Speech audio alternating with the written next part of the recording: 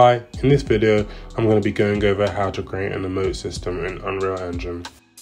So we're going to want to find our character's animation blueprint, and once we're here we're going to get our character's dance animation. I downloaded the YMCA dance animation of Emote, and we're just going to connect this to our idle and from our run.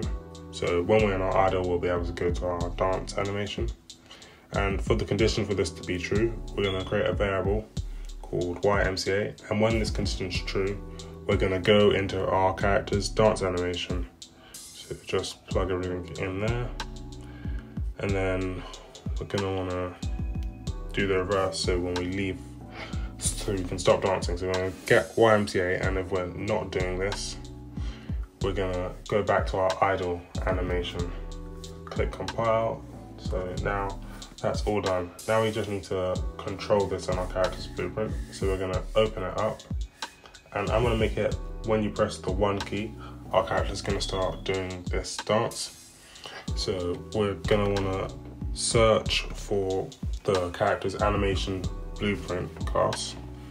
So character animation.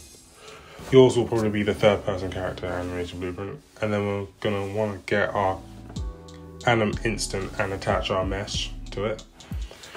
Once we're here, as our animation blueprint, we're going to want to set the variable true, our YMCA, and this will cause our characters to start dancing. So just tidy that up, and then we're going to want to create a branch, and we're going to create a variable for the branch called dance, and by default we're going to want this to be true.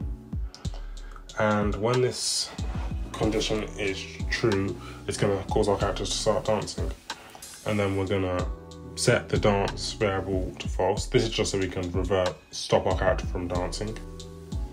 So we're going to want to just copy some of the script we've just made, so just highlight everything and then duplicate it, and then we're going to plug this into our false node, and then we're going to set the dance variable to true. This will just make it when you press 1 our character can dance, and then if we press 1 again our character will stop dancing. So we'll just test that out.